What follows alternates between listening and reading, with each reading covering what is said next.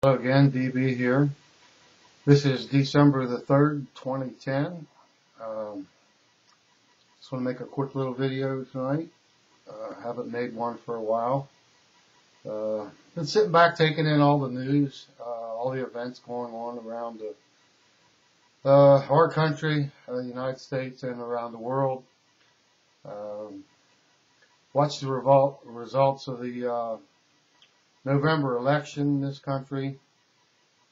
But you know, guys, the same old shit is happening, and it's getting worse. We now have a divided Congress, which, if nothing else, will ensure that we do have gridlock, which will be a good thing compared to what's happened the last couple of years. Lots happened. But the Congress we have now, they're already posturing, the newly elected Republicans and Patriot or Tea Party people, whatever you want to label them. They're not going to do what needs to be done to help people in this nation. They're already showing their hand right now. They're bickering over extending the Bush-era tax cuts. They're holding out to get an extension for all income tax brackets, even the higher ones. I don't know.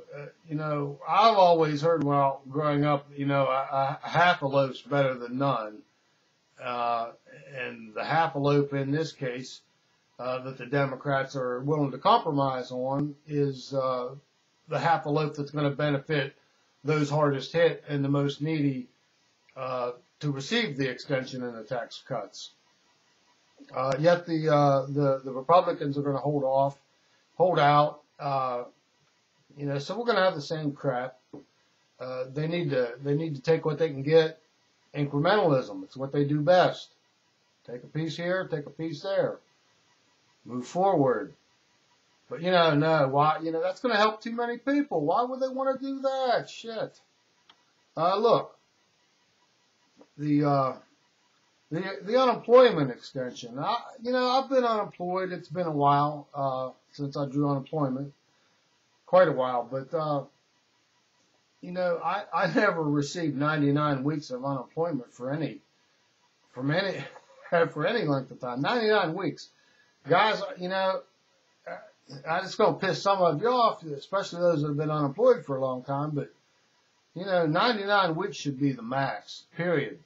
You know, I feel for you, but we got to move on. We can't keep doing this. We cannot keep paying people to not work. It doesn't work. It doesn't work. You know, give those that are unemployed now up to that limit. You know, and then, hey, you know, dive in, take any job you got to take. You know, that's the way it is. That's the way it is. TSA, yeah, how about that big ball of wax? Yeah, they want to stick their hands down your pants because you don't want to be radiated. How about that? Needless to say, you know, I don't want to spend much time on the topic of the TSA. It's wrong. It should never have got to this point. We should not allow it to get any further. You know, what are they going to do now? Put it in malls, bus terminals? Shit, you got to be patted down before you walk into your bank and withdraw money or make a transaction there. Yeah. Yeah, let's just put it everywhere. Well, that's how I feel about that. It's bullshit. It's another form. They're testing us. They want to see what we'll put up with, how much more we can take, you know, what they can do.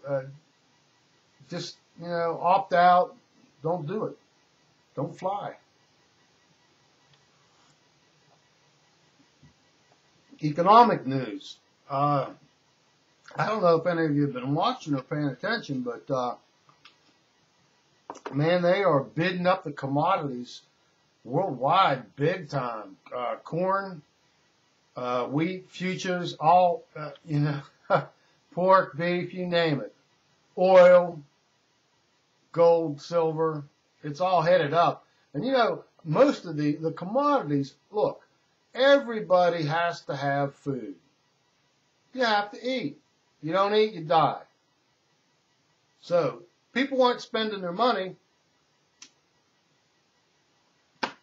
as liberally as they once did in this nation, because everybody's hurting. Most everyone's hurting. Now, they're going to go ahead and food's going to increase because of these speculators bidding up futures contracts on the commodities that we all need to survive. And that's wrong. If we have to go to it, our government needs to step in at one point when the prices get too outrageous to afford on the food supply, then the government's going to have to step in with price controls. And I know a lot of people say, oh, well, price controls, that's a bad thing, that's a bad thing. Well, if it's going to keep people from starving to death and being able to afford to eat decent, then, do it. It's got to be done. What can I say? I don't want to see people starve in this country. It's ridiculous. The Europeans, look what they're going through right now, man. Europe is getting ready it's teetering. The euro is dropping. The banks are just raiding the countries. Ireland was just plundered to go along with Greece. The French went through their own thing last month before, with their austerity on their retirement age. They're going to move on to the next country, and it's just going to keep happening. Eventually, they're going to get to the United States in a bigger way, where they say, hey, we have no more money to pay your pensions. They'll probably implode the stock market before then, and devalue everything that you have towards your retirement. So don't be surprised when that happens. But look, I've been waiting for some good news to get on here and talk about, as well as the bad, but it's not there. It's just, there's nothing good happening, and there hasn't been for quite a while.